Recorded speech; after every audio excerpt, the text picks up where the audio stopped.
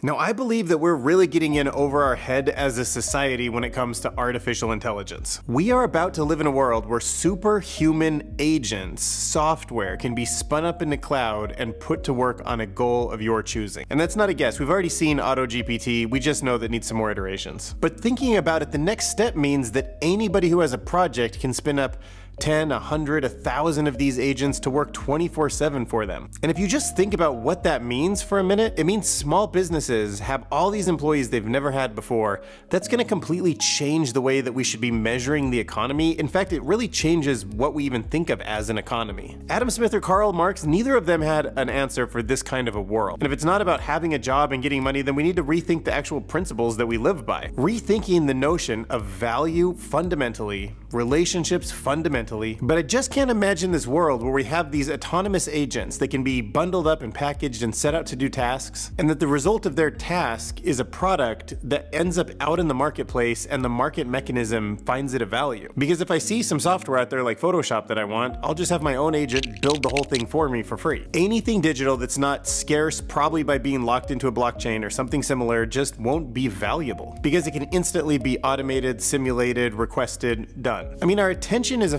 finite resource, so some people who control attention will probably still be very valuable, and people who do certain things in the real world that we just don't have digital alternatives for and want to have in the real world will be super valuable. But when a pharmaceutical company has a million incredibly smart Einsteins working on drug discovery, they're gonna come up with drugs to solve problems that have never been solved before very quickly. When the drug manufacturing companies have millions of these superhuman autonomous agents, they're gonna find better way to manufacture and deliver them to us. And that's why it doesn't seem completely crazy when Ray Kurzweil says, I think immortality will be an option for us all in the next 20 years. And it probably won't be like end of life immortality either. It could be more cyberpunk, kind of like connect to cyborgs and to the internet, right into the brain kind of thing. Or maybe people just feel like that's not human and they want to live out a life just as long as they want to, and then they sort of choose when they want their end to be. And I know there might be a tendency to kind of like disregard me now, like tune it out, because you think this guy's just like a sci-fi nerd and he's like pushing this kind of vision for the future, which is pretty unrealistic.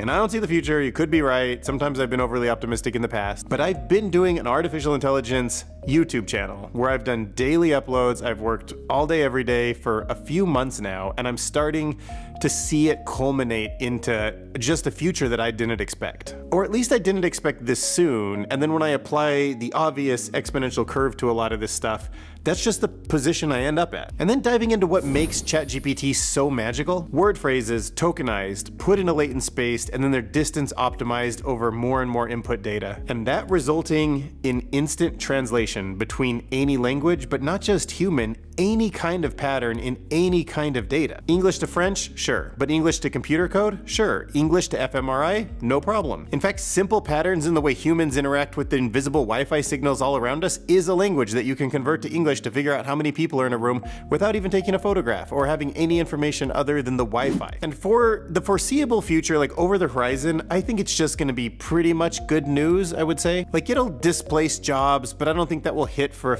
a few years in most cases. I thought it'd be much quicker with like self-driving cars, but the more I look into that data, it seems like truck drivers and stuff will be navigating for quite a bit longer. And if you saw my video that was like predictions for 2024, I don't think like quantum computing or robots are gonna hit next year. But large language models, ChatGPT stuff, Llama, AutoGPT on your refrigerator, your toaster, your cell phone, that's very possible. And that alone will probably lead to 5, 10, maybe even 20 years of just breakthrough after breakthrough after breakthrough. We're gonna see so many diseases cured. We should easily come up with the solution to things like poverty that have plagued us forever. AI should give us answers to how to govern ourselves and how to connect with community in a way that we've never had solutions to before. But the danger comes in a very subtle way. I don't think it's gonna be a big moment, but that flywheel of effect where the code is just updating the code and people are so used to using it to solve problems, and every problem in every industry is just getting solved quicker and quicker and quicker and quicker, and that flywheel is moving and spinning so fast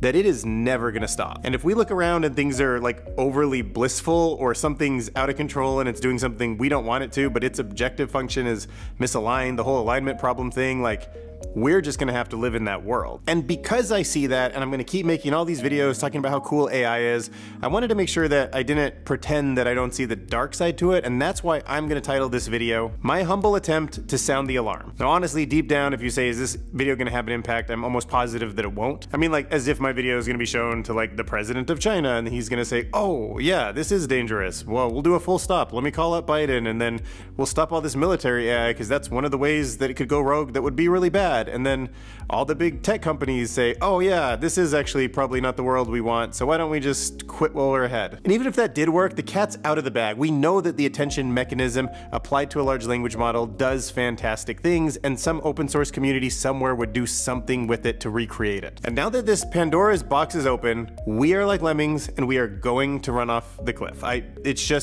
It's inevitable at this point. But I did want to point you towards this video. It's from the Center for Human Technology, and it's called The AI Dilemma. And I just was like really impacted by it. I was just listening to it like I always do, just for research and interesting talking points. So these two guys, Tristan and Azza, they really studied social media, and they figured out some of the really negative and really positive effects that it's had on society. And they've published some really great documentaries that explain what we could have done if we could rewind time and kind of roll it out differently. And this video was them applying that same logic and thinking to the next wave of artificial intelligence and how it's going to impact our society. So this video is going to talk about how language might be the big key, the LLM that I was talking about earlier, to all of the other problems. Like 10 years ago, what used to be all these different AI disciplines have really been unified under this idea of a tokenized latent space that translates, which means all those researchers that were out on the branches have all come back in to contribute to the trunk of the tree, meaning the tree's going to grow really fast now. They show off a whole bunch of demos that just show how powerful artificial intelligence is getting, from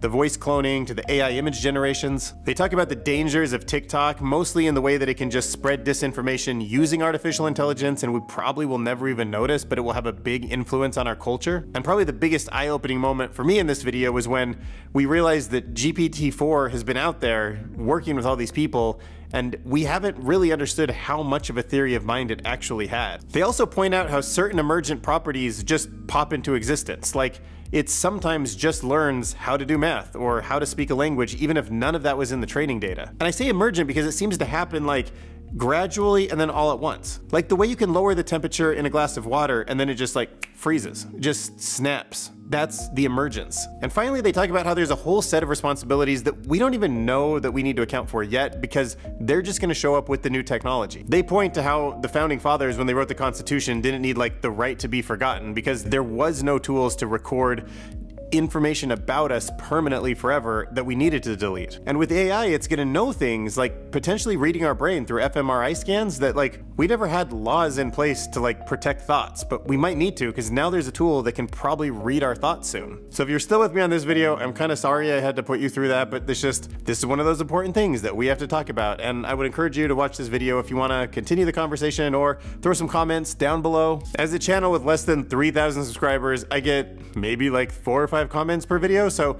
I will read it. I would love to start a discussion with you. I will respond. And if you like it, smash that subscribe button.